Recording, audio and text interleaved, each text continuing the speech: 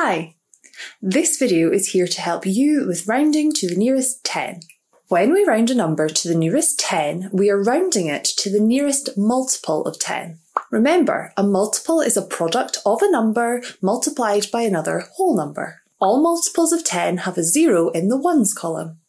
Let's round 4,238 to the nearest 10.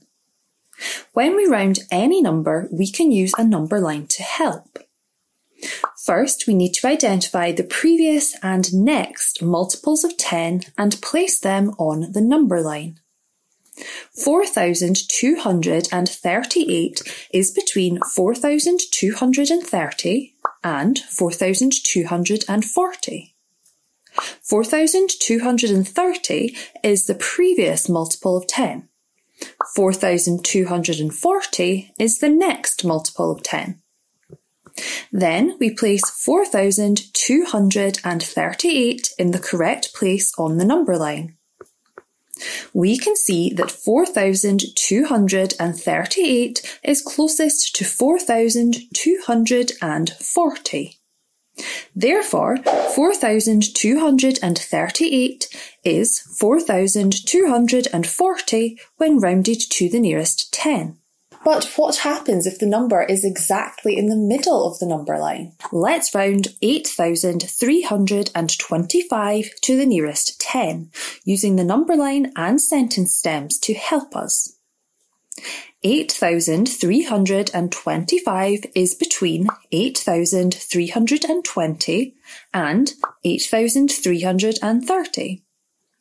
8,320 is the previous multiple of 10. 8,330 is the next multiple of 10. When we place 8,325 on the number line, we can see that it is exactly at the midpoint between the multiples. It is not closer to either of them.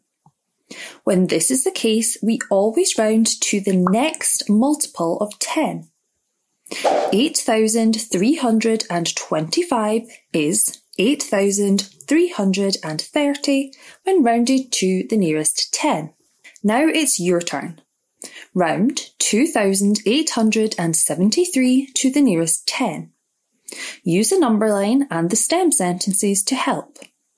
Pause here until you're ready to check your answer. 2,873 is 2,870 to the nearest 10. Now it's time for a challenge. Which of these numbers round to 1,740 when rounded to the nearest 10? Pause here and have a go.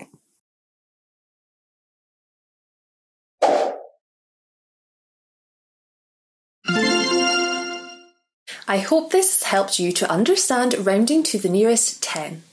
Don't forget, we have lots more of these maths videos on the Twinkl website if you're looking for more help.